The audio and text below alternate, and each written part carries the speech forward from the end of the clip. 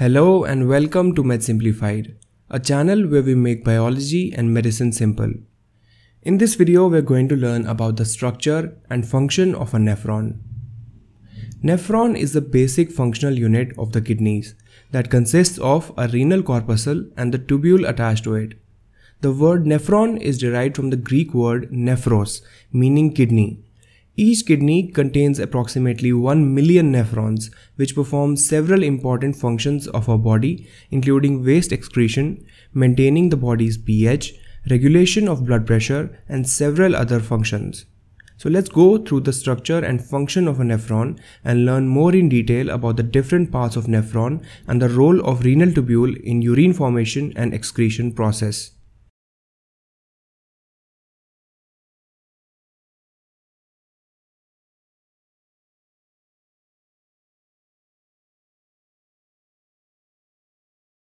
Let's first start with the basic structure of a nephron. So nephrons are microscopic structures located in the kidney, and kidney has two important gross regions, an outer cortex and an inner medulla. And if you look at this nephron, you can see that a part of this nephron is present in the cortex of the kidney and part of this nephron is placed in the medulla of the kidney.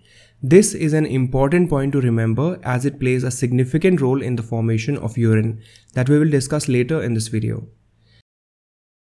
So the nephron is a tube-like structure whose length varies from 35 to 55 millimeters, and the structure of nephron can be basically divided into two major portions: the Bowman's capsule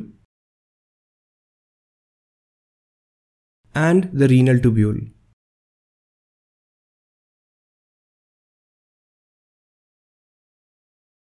At one end, the tube is closed, folded, and expanded into a cup-like structure which is known as the Bowman's capsule. Now, the Bowman's capsule was discovered by this guy, Sir William Bowman, at the age of 25. He was an English surgeon and histologist who is also credited with the publications of two historical books, The Physiological Anatomy and Physiology of Man, Encyclopedia of Anatomy and Physiology. So coming back to the nephron, we discussed about the cup-shaped structure at one end, which is known as the Bowman's capsule. The space inside the Bowman's capsule is known as the Bowman's space. The Bowman's capsule encloses a cluster of blood vessels, which is known as the glomerulus. The word glomerulus is derived from the Latin word glomer, meaning a ball of thread. So you can see why this is known as a glomerulus. The blood vessel, which brings the blood inside the glomerulus, is known as the afferent vessel. And the blood vessel taking the blood out of the glomerulus is known as the efferent vessel. Remember, A comes before E, so afferent brings the blood in and efferent takes the blood out. The Bowman's capsule and glomerulus together constitute the renal corpuscle. Okay, so this was about one end of the nephron. The other end is known as the renal tubule.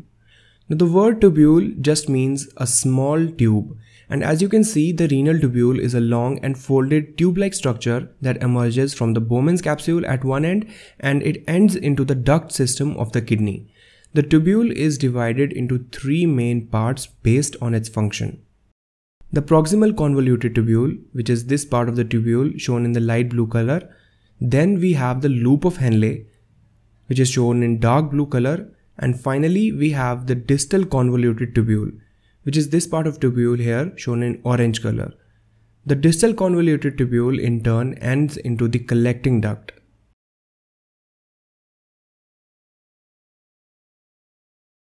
So the first part of the tubule is known as the proximal convoluted tubule. Proximal because it is close to the Bowman's capsule, and convoluted meaning it is a highly folded structure that helps to increase the overall length of the tubule in a small space. The proximal tubule is located in the cortex of the kidney. The proximal tubule leads to the loop of Henle, which is the second main part of the renal tubule.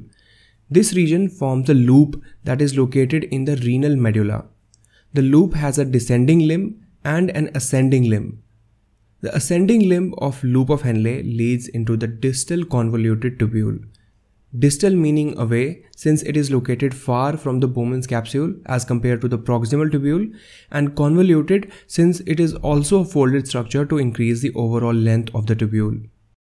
The distal convoluted tubule drains into the collecting duct, which also receives input from many other nephrons in the region. The collecting duct drains into the larger collecting ducts and ultimately into the renal pelvis, which is connected to the ureter. The ureter drains the kidney to the bladder. The distal convoluted tubule is also located in the cortex of the kidney.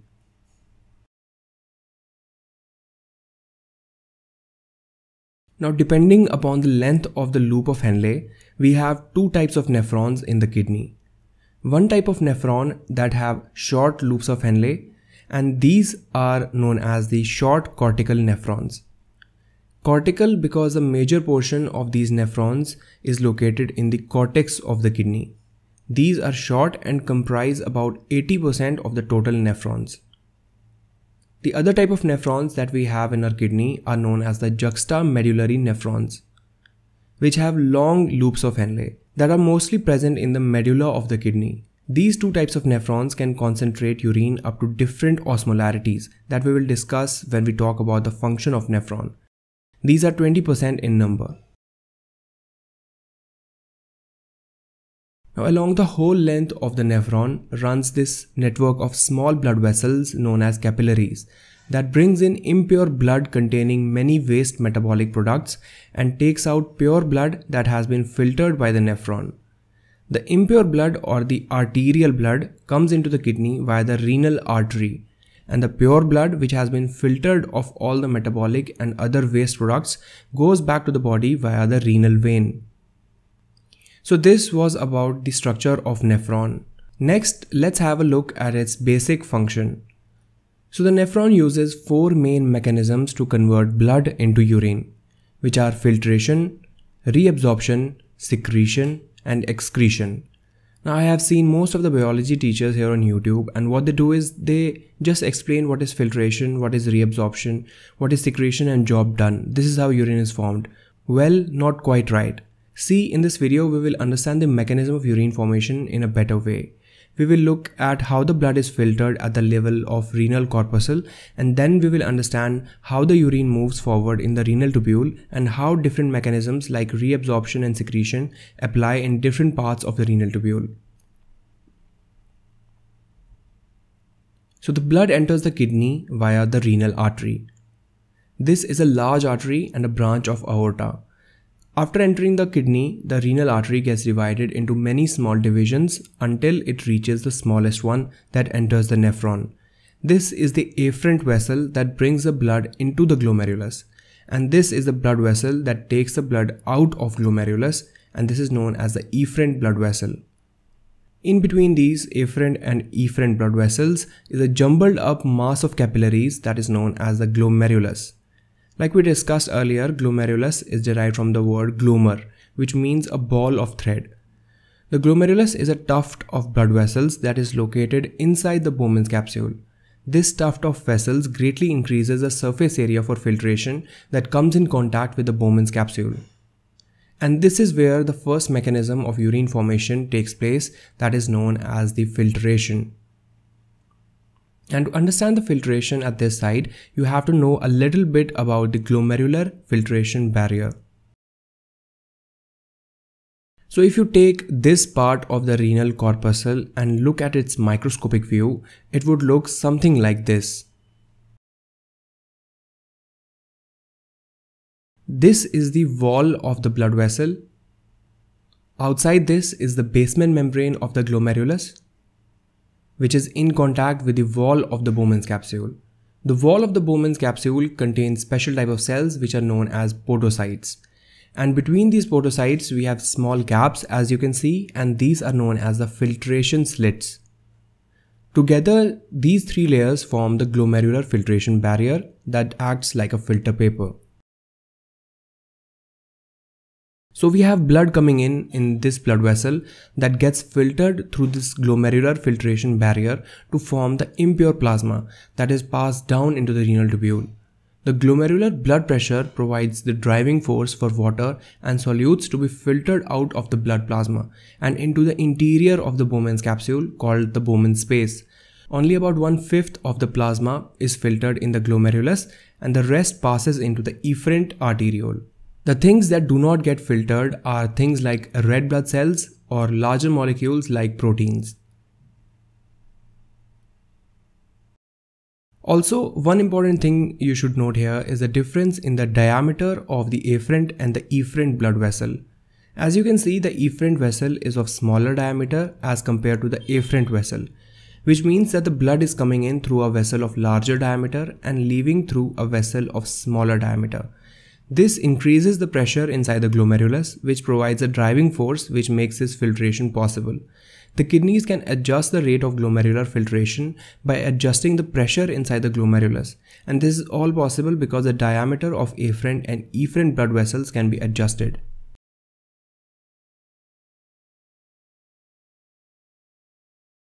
The plasma that gets filtered into the Bowman space is known as the glomerular filtrate. The glomerular filtrate next moves into the renal tubule, where it is further processed to form urine. This further processing is very important as the initial glomerular fluid that is filtered into the Bowman space contains a lot of things that shouldn't be excreted out with urine, like sodium chloride, glucose, amino acids, and excess water. The first part of renal tubule is the proximal convoluted tubule, where approximately 2/3 of the filtered salts and water, almost all glucose and amino acids are reabsorbed. We don't want to lose glucose. That's hard-earned stuff that we ate that was good for energy. We don't want to lose necessarily as much sodium chloride as well. This is achieved by the method of reabsorption. The whole length of the renal tubule is surrounded with blood vessels which are known as the peritubular capillaries. Whatever that gets reabsorbed is then passed back into the blood circulation. Now this is known as reabsorption and not absorption because the same nutrients have been absorbed once from your gut into your blood by the similar mechanism. The wall of the renal tubule has many types of protein channels that reabsorb some of the important things that shouldn't be excreted with urine. Now about 70% of sodium chloride gets reabsorbed in the proximal convoluted tubule, and same 70% water gets reabsorbed here. And more than 95% of glucose and amino acids get reabsorbed in the proximal convoluted tubule. Next, the filtrate passes into the loop of Henle.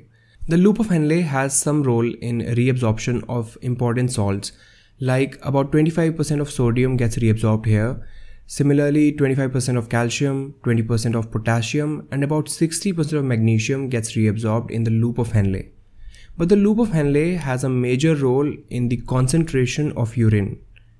And this is a complex topic and usually taught at the level of med school physiology, but I'll try to simplify this as much as possible. So pay close attention. So here is our section of kidney, and you can see how the structure of kidney is divided into an outer cortex and an inner medulla. The inner medulla of the kidney is a very important region as this contains higher concentration of salts as compared to the cortex of the kidney. This higher concentration of salts in the medulla is made possible by the loop of Henle of nephrons. So here is our nephron inside the kidney, and you can see how this loop of Henle is present inside the medulla of the kidney, and the rest of the nephron is present up in the outer cortex. The loop of Henle has a descending limb and an ascending limb. So if you look at the ascending limb of loop of Henle, it contains special ion channels that pump out ions like sodium and chloride, thus making the renal medulla more salty or hypertonic. The ascending limb, however, does not allow water to move out, as it has no channels in its wall that allow the water to move out. These types of channels that allow water to move out are known as the aquaporins. And these type of channels are actually present in the descending limb of loop of Henle that makes it freely permeable to water. So now this is all salty, and the water will move out of the descending limb into the renal medulla and then eventually into the blood vessels and gets reabsorbed. And this is the reason why loop of Henle is so long. that is to give time for this water to secrete out. And that is why it dips nice and pretty far down into this salty portion, which is the renal medulla. So this is the major mechanism of gaining back a lot of water that gets filtered up at the level of renal corpuscle. So after the loop of Henle, the water then passes into the distal convoluted tubule, which is this part of the renal tubule. And here we have more reabsorption of ions like calcium and sodium. We are just reabsorbing more things that we didn't want to lose in the first place. There's a lot of things we could talk about what gets reabsorbed here, but this is just the overview. In distal convoluted tubule, the final mechanism of urine formation also takes place, that is known as secretion. You can view secretion as the opposite of reabsorption. In secretion, the waste ions and hydrogen ions pass from the capillaries into the renal tubule. This is the final step in the formation of urine, during which walls of the tubule actively remove waste substances which are harmful to the body from the blood that have escaped filtration. The secreted ions combine with the remaining filtrate and become urine. The major substances secreted into the distal convoluted tubule include hydrogen ions, potassium ions, and ammonium ions. The mechanism of secretion also takes place in the proximal convoluted tubule, but to a lesser extent. And some important stuff that gets secreted into the proximal convoluted tubule include substances like urea, uric acid, creatine, ammonium ions, and some other drugs.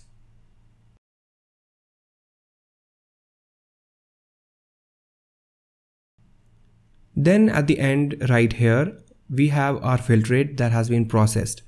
A lot of water has been taken out. It's a lot more concentrated. We have reabsorbed a lot of salts, electrolytes, and we have reabsorbed all the glucose and amino acids that we could. This waste fluid then gets dumped into the collecting duct. You can see the collecting ducts like a common drain pipe that collects waste from all the houses in the neighborhood. Except in this case where this pipe is the collecting duct and the houses are individual nephrons. The collecting duct is important functionally from two aspects. First, it dips back into the medulla, and second, because antidiuretic hormone acts on our collecting ducts to decide whether our urine should be concentrated or dilute. The function of antidiuretic hormone is a whole different topic that we will discuss in some future video. The urine in each collecting duct is drained into the renal pelvis, which is this dilated portion of the kidney that is in turn connected to the ureters. The ureters connect the kidney to the urinary bladder that is connected to the urethra. Now to learn more about the urethra and all the other organs of human excretion, watch this upcoming video on our channel about the human excretory system. I hope you liked the video, and if you did, kindly support us by linking this video and sharing with your friends. Thank you so much for watching. Subscribe to support our channel.